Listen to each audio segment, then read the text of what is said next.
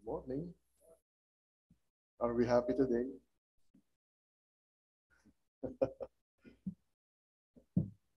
We are happy today. That's why we are singing. We are happy today. That's why we are praying. And that's why we are living.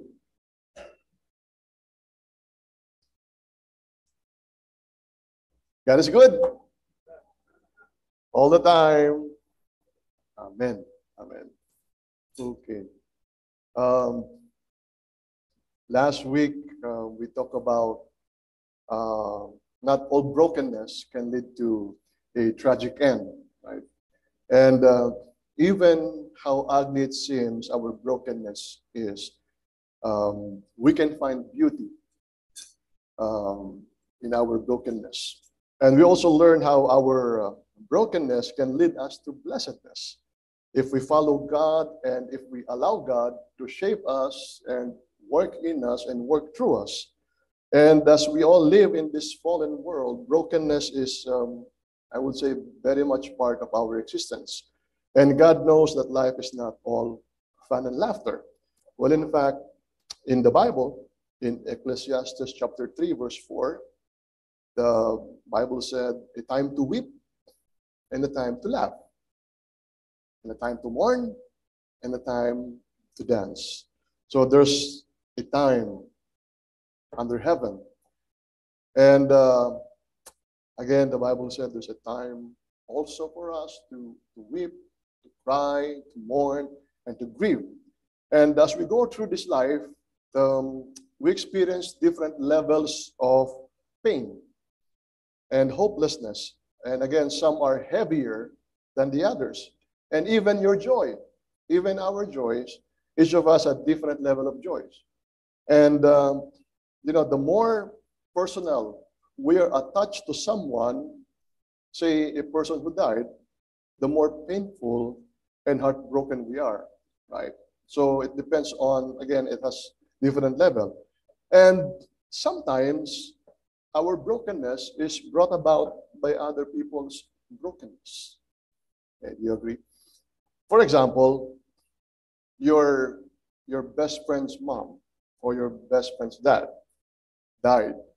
Now, because you are so attached to one another, let's say like you're a brother to each other, you will be broken. You will feel the hurt and almost have the same level of brokenness with that of your best friend, right?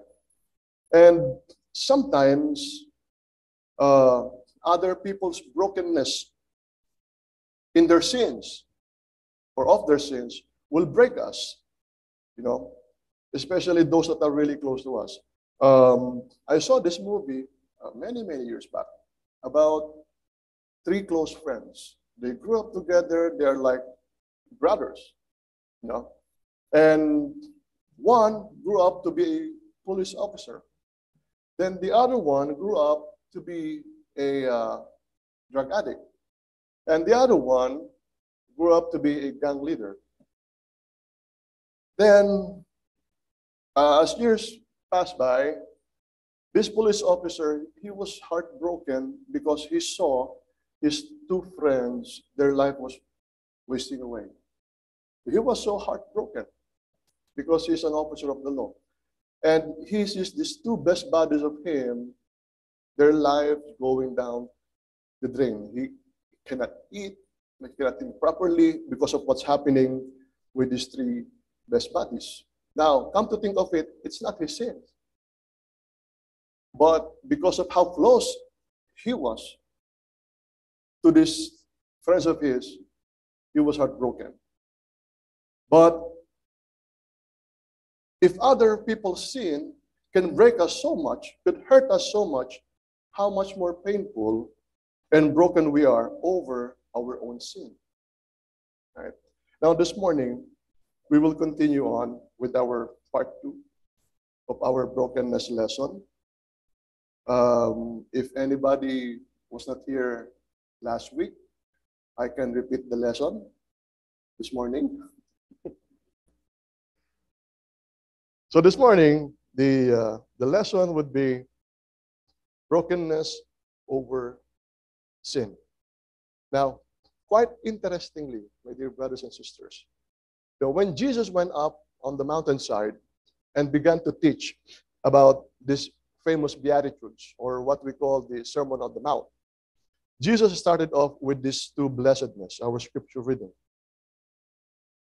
Again, in Matthew chapter 5, verses 3 and 4, as was read a while ago by our brother Tony, it says there, "Blessed are the poor in spirit, for theirs is the kingdom of heaven. Blessed are those who mourn, for they shall be comforted." Now, as we progress in our lesson this morning, we will get back to these scriptures and see how they relate in our topic at hand. Now, let's leave it for a while. Now, oftentimes, our position in life, whether be in the society, whether be in the workplace, or even in the church, that position somehow, many people have elevated themselves with this word pride, okay, because of their position. And when we have developed this pride in us, the word entitlement or the word entitled goes along with the pride, right? Now, it is like that our position gives us that special pass or gives us that special privilege that you must be treated in a more special way than the others. And that you can do whatever you want to do because you have that position. And probably thinking in yourself that you are so much entitled. Okay?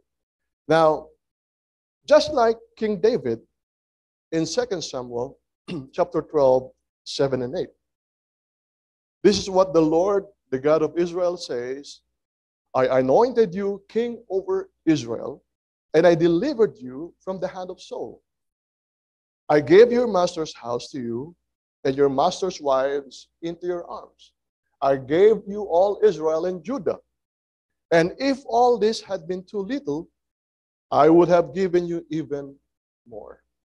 Now, first, let's see the tone of the voice of God.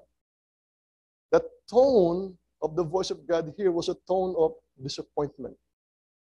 A tone of disappointment to David because David committed adultery with Bathsheba. And then David had her husband, Uriah, killed in the battlefield in the process. Now, God told David that he had given him the crown. Right? "I made you king," God said. And God gave David a kingdom to rule. He made David powerful, rich, and famous. And God even told David, "And if all this had been little, I would have given you even more."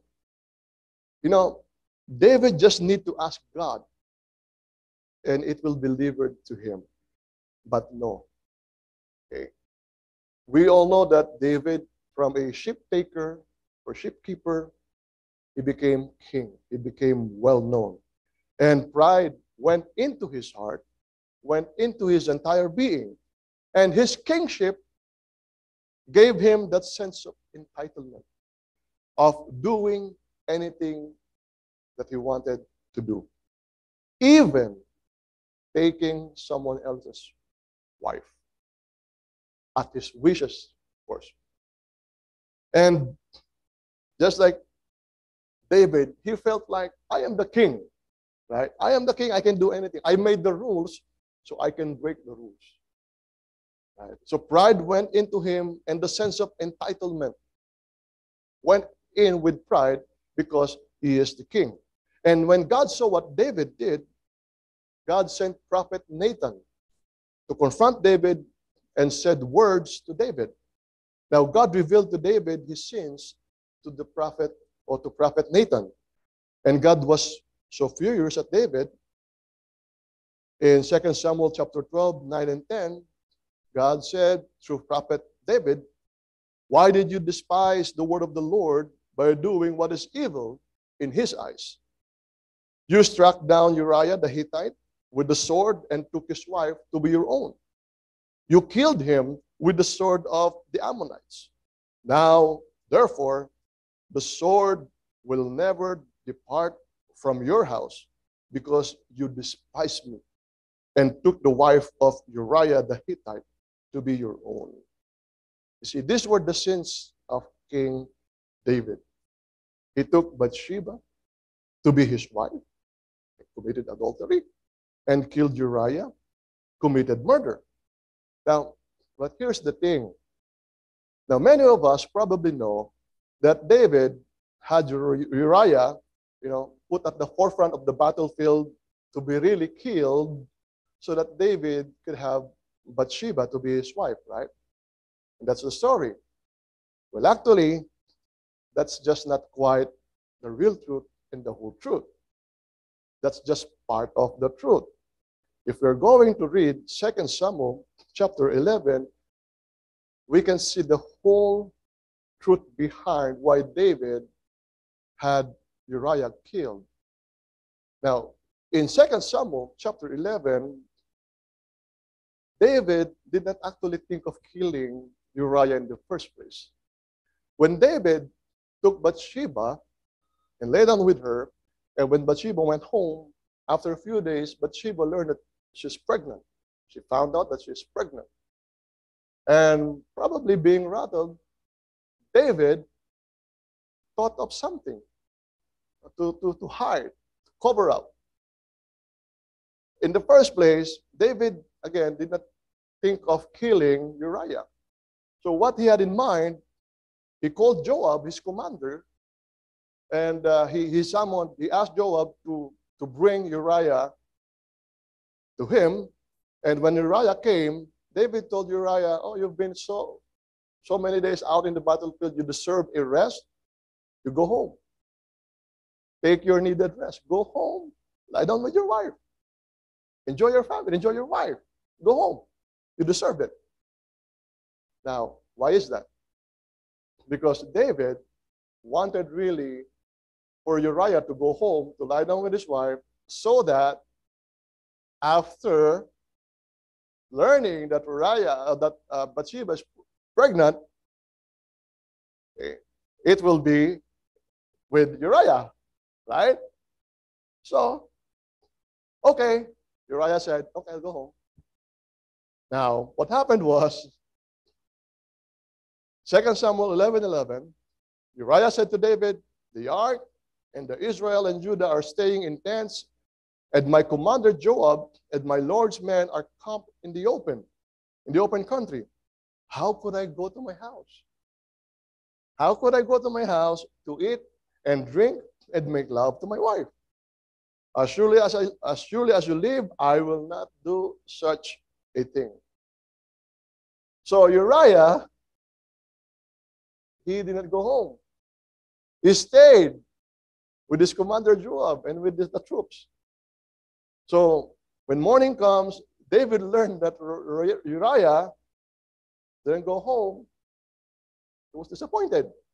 And he again called Uriah. Why did you not go home? I told you to go home. I will not. I cannot leave the troops. And then David said, okay, you could stay for another day. You stay for another day, and tomorrow you go home. You go home, go to your lovely wife. And then that night, they got drunk. Then again, Uriah did not go home. He stayed. So David was like, this guy is stubborn. He's not going home. And now the plan. Since you are not going home, since this guy is not going home, I will have you killed. So he called Joab. He told Joab, you put this guy at the forefront of the battle, where the battle is the fiercest, and then you move back so that he will be killed. And that's what exactly happened. So again, in the first place, David did not think of killing Uriah. But because of what happened, now the thought of killing him began sinking into David. Okay. One lesson is that a sin cannot be corrected by another sin. A sin cannot be corrected by another sin. it will be foolish for us to even think that another sin can correct another sin. In 1 John chapter 5, verse 17, in Romans chapter 6, verse 23, the Bible said, all unrighteousness is sin. Sin is a sin. We cannot make an excuse and defend our sin.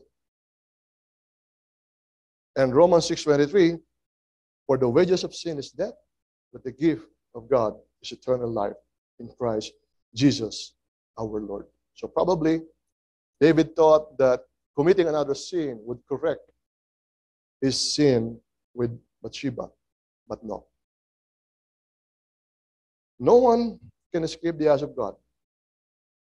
David thought, and probably many people today thought that they could escape the eyes of God by trying to cover up their sins. In 2 Samuel chapter 11, verse 27, after the time of mourning was over, David had her brought to his house, and she became his wife and bore him a son. But the thing David had done displeased the Lord. Nobody can cover up their sins and get away with it. David thought that he could cover up his sins and he could get away with it. But God knew everything.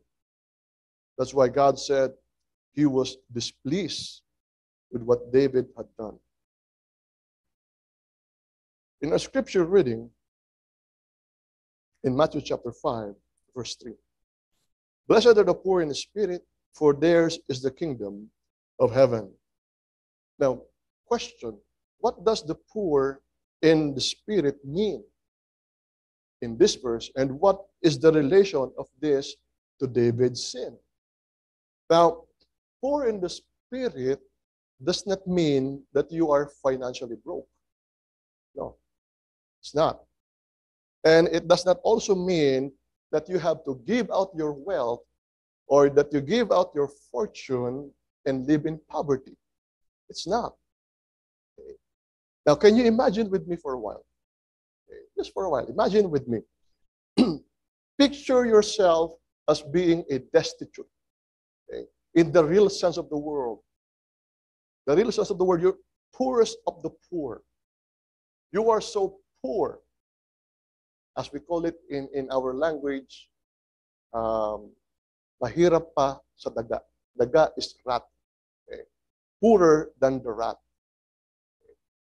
So you are destitute, poorest of the poor. Now imagine yourself being destitute. Okay. And then your last recourse is, last recourse to survive is to beg for money, to beg for food, panhandling. Okay. And you do that to survive, right? Now, your survival is totally dependent on the handouts of the people passing by, correct? For without it, you will die of starvation. You will die of hunger. Okay? Now, this is what is meant by being poor financially.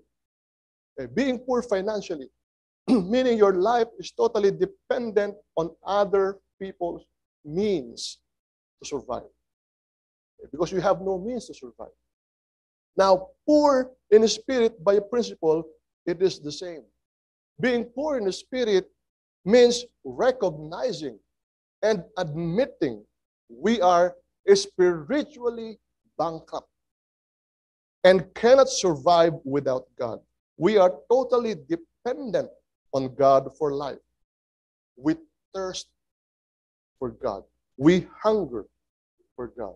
That's what is meant by Jesus when he said, blessed are those who are poor in spirit. Now, to further understand, let us look at another translation. In the New Living Translation of the Bible of Matthew chapter 5, verse 3, it says, God blesses those who are poor. And what does it mean? And realize their need for him. Being poor means that you need God. You are poor in spirit because you are spiritually bankrupt. Because you must live with total or in total dependency for God. For the kingdom of heaven is theirs. Now, the question is, what is the relationship of this to David? Did David ever felt guilty? Did he ever feel guilty of his sins? Of course, definitely. Before Nathan confronted him, David recalled his guilt in Psalm chapter 32. That is why David came to his senses of confessing his sins to God when he said, "Finally, I confess all my sins to you and stop trying to hide my guilt. I said to myself, I will confess my rebellion to the Lord, and you forgave me, and all my guilt is gone." Now, David recognizes his spiritual bankruptcy. He knew that if he continued to hide his sins to God, and he will definitely die spiritually. If he continue to hide what he did, he knew that he would die. And nobody can sustain him. Nobody can sustain David and for him to go on living except God and only God alone. He acknowledges that his life must be totally dependent on God. Now, in the preceding verses of Psalm 32, David recounts that he is wasting away. His life is wasting away. He is dying spiritually because God is not with him. When I refused to confess my sin, my body wasted away, and I groaned all day long. Day and night, your hand of discipline was heavy on me. My strength evaporated. My strength dried up like water in the summer heat. You see, David recognizes because of his sin that he became poor in spirit, that he needed the Lord in his hand because he is dying spiritually. His life is wasting away because of what he did. And that's what is meant by being poor in spirit. We recognize that we must live in total dependency on God. Now in Matthew chapter 5, verse 4, blessed are those who mourn, for they will be comforted. Now the mourning or the weeping in this particular verse does not only refers to if there's someone or something tragic happened to you, to us, to your loved ones, or when we lost someone. That's not the meaning. That's not the only meaning of this verse. There is far more deeper meaning to this verse than mourning over the loss or over a tragic incident. No. Now, of course, let us see, and we have seen from the pages of the Bible that God cares for you so much. If you browse the Bible, it is spilled all over in the Bible that God cares for you and that God, He will comfort us when we are struck with tragedy. Now, one good thing about tragedy is that it brings our stubborn knees to our, to kneel down before the Lord. It makes us realize and see that we need God. And God is always, definitely, always right. There's a purpose for everything.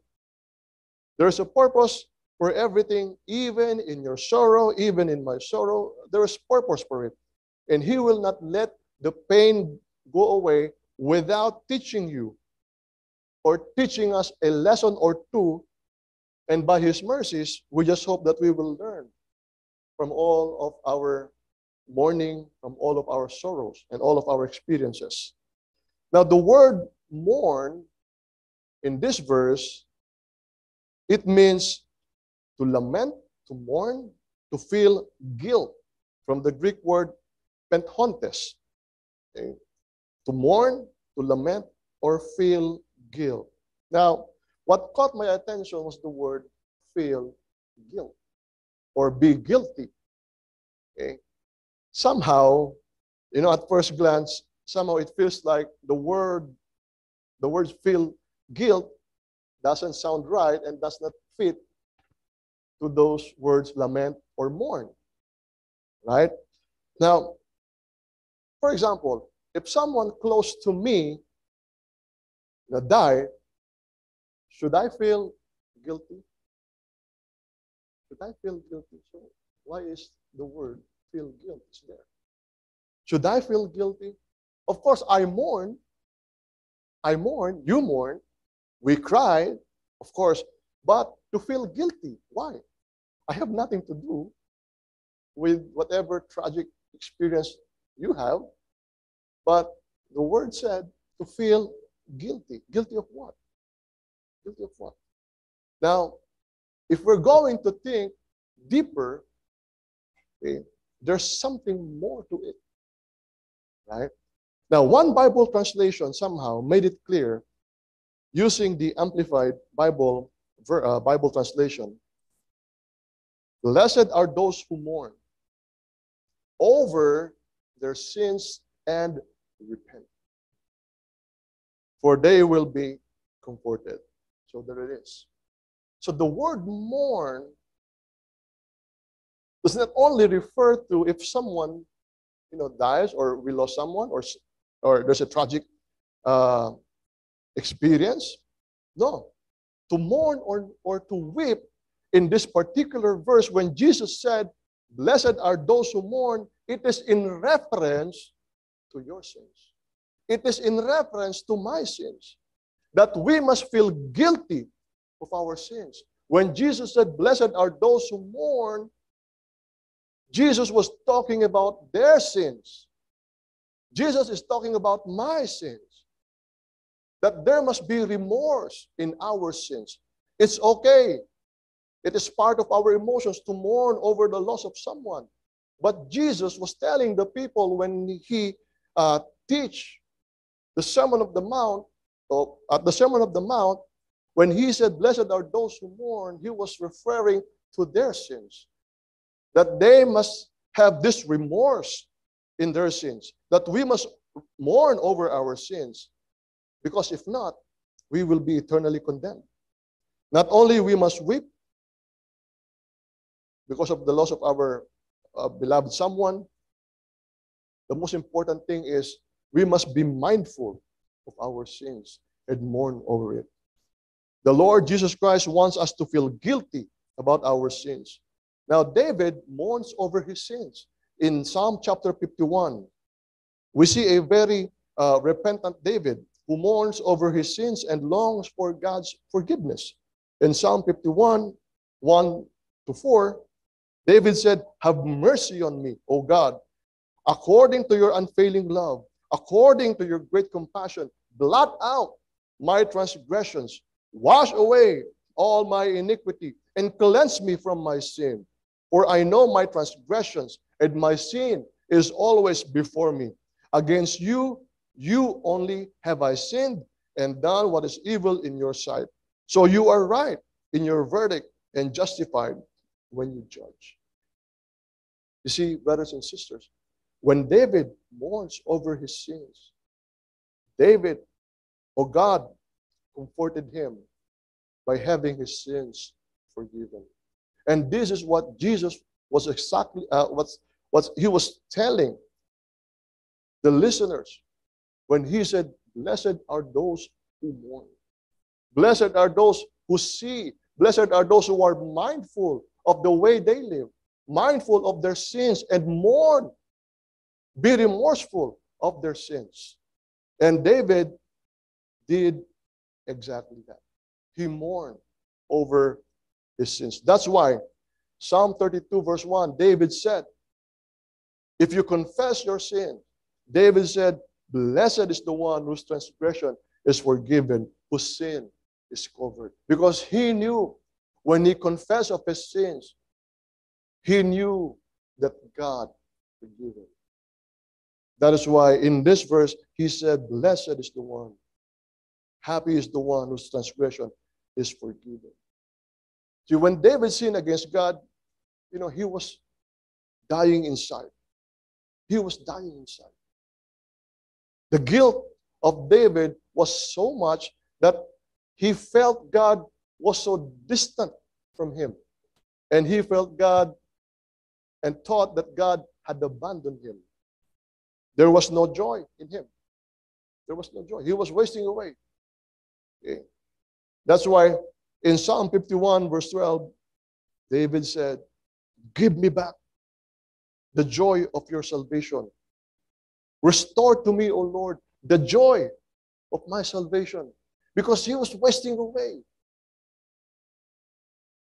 Because he thought and he felt that God was so distant from him. There's no joy in his life. That's why he prayed to God, "Lord, give me back the joy of your salvation." David lost that once wonderful fellowship with God. Now, when he uttered this, he is asking God for mercy so he would once again enjoy that wonderful fellowship with God. He was begging God to come to him again, to come to him again into fellowship with him. That is why, the way it was. Because the way it was, something personal. He was intimate. God and David, they walked together. And David, and that is why he was called man after God's own heart. And David wanted that to go back, to return, to be that person, to be that man after God's own heart again. That's why he prayed this to God. "Give me back the joy of your salvation." He wants the kind of relationship that once he and God had. They walked together. Something that is intimate. He lost that fellowship when he sinned against God. Now, my dear brothers and sisters and friends, in our brokenness over our sins, if we ever think there's no way out, and we think that we are trapped in a cage and that we are shackled in the slavery of sins, I want all of us to look as David. I want everybody to look at David once again. A man after God's own heart. He lost that fellowship with God. But when he repented his sins to God, when he opened up his heart to God again, he had again this wonderful fellowship back with God. David, who once in his life fell into the deep, or fell too deep into that foxholes because of his sins. But God was so good all the time. He rescued David, and David chose to be unbroken, and David chose to be a blessed person again. Now, just like David, there will be a time that we need to admit our spiritual bankruptcy, that we need to approach God and come clean to God, that we are poor in spirit, and that we are totally dependent on God. And at the end, the yield of our investment in total dependency on God will be ours, is the kingdom of heaven. Matthew chapter 5, verse 3. If we are totally deemed that we are poor in spirit, if we totally deem that we need God, then at the end of our commitment to God, ours is the kingdom of heaven. Just like David, God wants us to be mindful of our way of life, not as unwise, but as wise, redeeming the time, for the days are evil. God wants us to be mindful of our sins. God wants us to mourn over our sins, feel guilty of our sins, to be remorseful of our sins, and turn away from it. God wants us to feel the emptiness and longingness of His presence and fellowship. And when this happens, being tired and exhausted, because of mourning, because of weeping. And after that, look what's waiting for us. We will be comforted. Matthew chapter 5, verse 4. Blessed are those who mourn, for they will be comforted. Brothers, sisters, and friends, remember that it is our choice. It is your choice. Either you remain broken or see God. Either you remain hopeless or you see the blessedness in your brokenness. You don't have to remain in the pit, in the mud. You don't have to remain in your sins. God can heal you. You just need to open up to God. You don't need to be broken all your life and die with your sins. Just like David, pray that you will have, that God will restore that joy, that fellowship with you. And by God's mercy and grace, I know that He will. And you will have that fellowship with Him once again, just like David, a man after God's own heart. And you will be happy and you will be joyful. If you're still living in your sins today and have not properly accepted Jesus, may I encourage all of you to think about your spiritual life carefully. You might think that you are really happy or really satisfied. Let me leave all of us with this final verse from Revelation chapter 3, verse 17. You say, I am rich. I have everything I want. I don't need a thing. And you don't realize that you are wretched and miserable and poor and blind and naked. My dear brothers, sisters, and friends, for those who have not yet accepted the Lord, you don't have to be rich all your life. You don't have to be miserable. You don't have to be poor. You don't have to be blind and naked all your life. You can be happy and you can be joyful with our Lord Jesus Christ in heaven someday. God bless all of you, and the gospel is yours. Shall I ask the congregation to stand up as we sing the song of invitation? Good morning.